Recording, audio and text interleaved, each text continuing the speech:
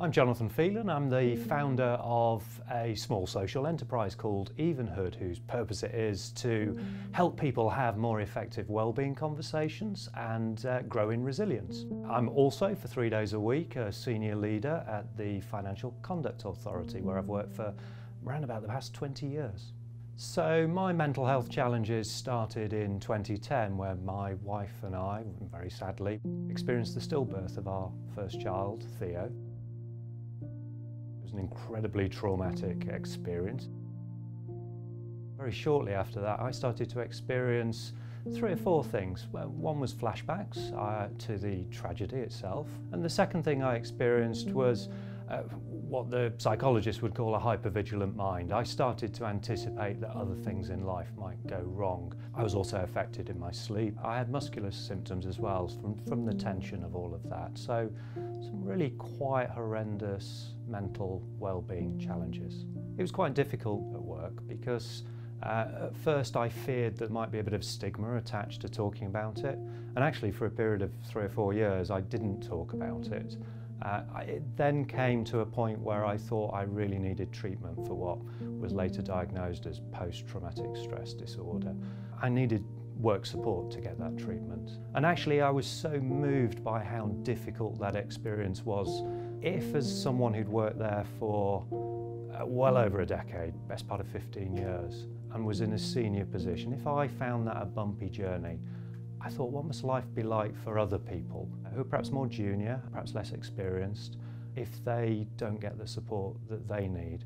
And that's what led me to create Evenhood. People don't have the right kind of training or life experience to talk about mental well-being in the workplace. And this was my experience. When I talked about my mental health, I talked about it as an illness. And I think I did that because that's what we do when we're physically ill. We might talk about having a broken leg or the flu or whatever. It turned out that I don't think that's quite the right way to get support. I actually think the person listening just finds that really emotional and medically complicated, really difficult to know what to do with. If the people listening to me had focused on what was it in the workplace that was going to make me resilient rather than ill, then they might have been able to help me better. I call it having a mentally healthy conversation, and that's one that focuses on maintaining mental wellness rather than just discussing mental illness.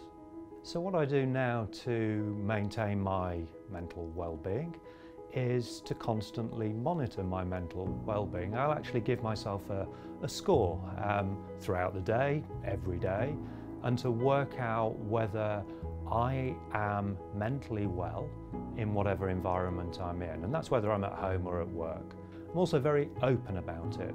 I will talk to people in the moment, and I will not just tell someone what's wrong, I will tell them how they can support me to be well at work. I have a few hobbies as well, so photography is the main one. In the financial services environment, obviously I find that's a very cerebral, intellectual type environment.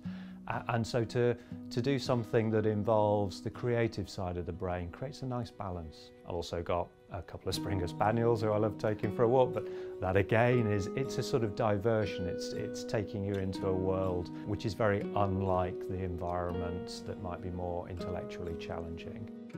The advice I'd give to people who are struggling with mental health challenges, it starts with self-reflection, looking at the environment that you're in.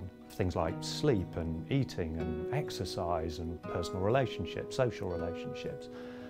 I ask them to raise their awareness of that, whether they're getting the right amounts and quantities of sleep, food, water and so on, exercise. People can gradually work out the things that they perhaps need to avoid a bit more, or perhaps try and maintain their calmness if they can't avoid it. I do a lot of coaching for people with wellbeing challenges, and I know that many of them might raise the subject with a boss, and the boss might not have the right training or might not have the right personal characteristics to be supportive. So I'm not adamant that you should talk, but decide whether you could talk. And if you do, talk to people about what they can do to keep you strong. And I feel that that's better advice than telling them what's wrong. as a result of your mental illness. I've had a look at the CISI's mental health portal, and I really think it's a massively well curated website or portal to help people with their mental health challenges. It includes personal life experiences, which are always good for people to learn from. It signposts so that people can get help from elsewhere. It's got some practical tools in there as well, and it's got some facts and stats which help promote the need to look after mental well-being in the workplace. And it's a useful tool not just for people with the mental health challenges, it's also useful for the bosses perhaps who are trying to support members of their team with mental health challenges. So it's a really comprehensive, really well curated mental health portal. Really commend it to anyone to have a look at.